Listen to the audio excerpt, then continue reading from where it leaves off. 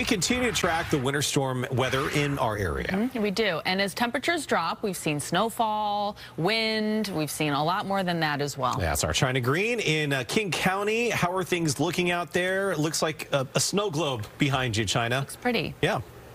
A snow globe. Yeah, that's exactly what it looks like. It is so beautiful and so picturesque out here. If you want to hear it. Silence. That's what snow does to you. Dante, if you want to come back here, I just kind of want to show everybody about the ice that we're seeing here. So here's kind of a sheet, and this is kind of the kind of stuff that's on the road. So you see, it's just, you might think you can walk on it, but you can't. And this is what is covering the roads and such. So if you're out there, make sure you're careful whether you're walking, whether you're driving. But out here at Maple Valley, it is absolutely beautiful. Dante, I'm going to get in front of you because there's so much snow. I don't want you walking backwards. If you want to take a look at my feet here, it is just, I mean, good thing we have waterproof snow boots out here because there's so much out here.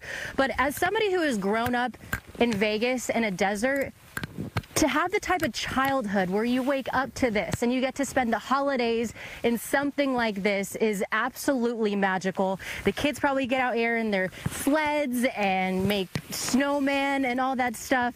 And it is just absolutely beautiful and peaceful out here. And they got a good amount of snow in the past few days. You want to take a look up here, inches of snow.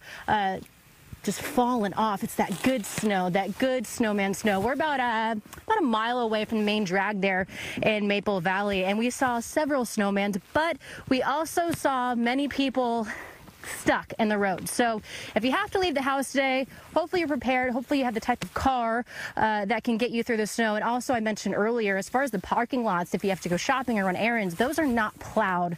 Saw a lot of people get stuck in that earlier. So just make sure you're prepared for that. But we're going to kind of go around the area of Maple Valley and see what else we can find. But it is so beautiful and so peaceful.